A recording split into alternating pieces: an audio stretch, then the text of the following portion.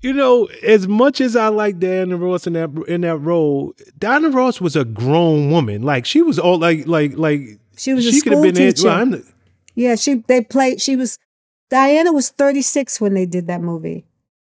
And she yeah, played I a school remember teacher. seeing Yeah. it.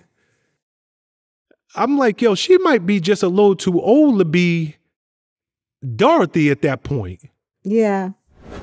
So as simple as that, she's the biggest star. She wanted, and you know, just to give her credit, she was Beyonce before Beyonce.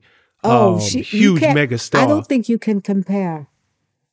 I don't think you can compare Beyonce to Diana Ross.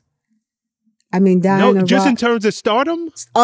In terms of stardom, it's still different. It's still, I mean, Diana is glamour and you know, Beyonce is glamour. It's just different. It's hip hop. I consider Beyonce hip hop. I consider Diana R&B and pop and just I consider her royalty.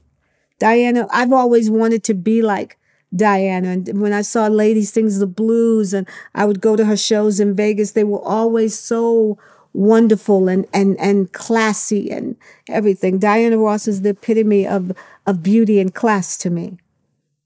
You know, you and I were talking offline, and I agree with so much of your perspective on this one. Because I see Beyonce, I see her as everything you just said. I don't see her as hip hop.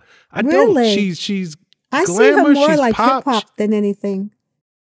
Mm-hmm. And I still think she's wonderful. Don't get me wrong. But it's two different generations. It's just totally different to me.